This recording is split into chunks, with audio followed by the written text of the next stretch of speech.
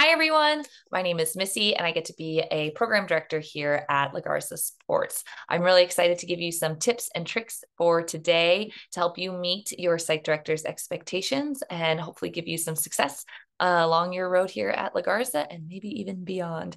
So you're probably holding a schedule right now. I want to take a moment to look at the back.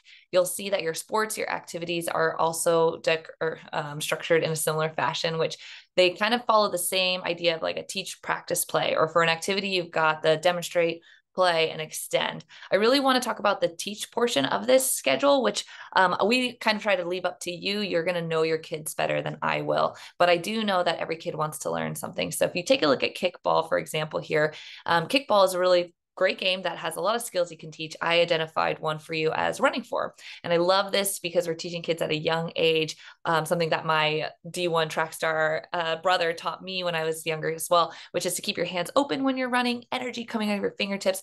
And there's this awesome call and response where when I say pick you're going to put your hand to your nose and say nose.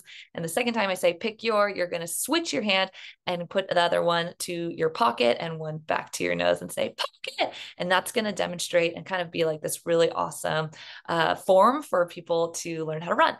Then they're going to go onto their practice section, which is going to help them practice the teaching form that you just taught them in a game of pickle.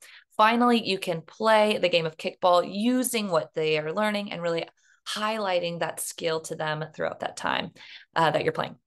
I would also like to mention that teaching a social emotional learning skill is a great teach point as well. Something like teamwork, or maybe even how do you deal with making a mistake? What do you say? Let's practice those words. Or maybe how do you talk to yourself when you maybe miss a ball or when you kick and it doesn't go where you wanted it to? So all of those are great teach points.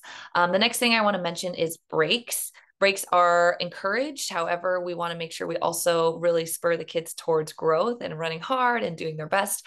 We put in some structured time for your breaks. You can see them in the yellow there. I really recommend finding some shade if it's super hot so that your kids can rest in a circle all together and kind of build that team camaraderie. However, you can also take a look in between your guided practice game and your play section of your time. You don't have a ton of time for this sport, or any sport or any activity, really, never enough time. But that's also another great time to take a break. So hope this helps you. Good luck and have fun. Bye.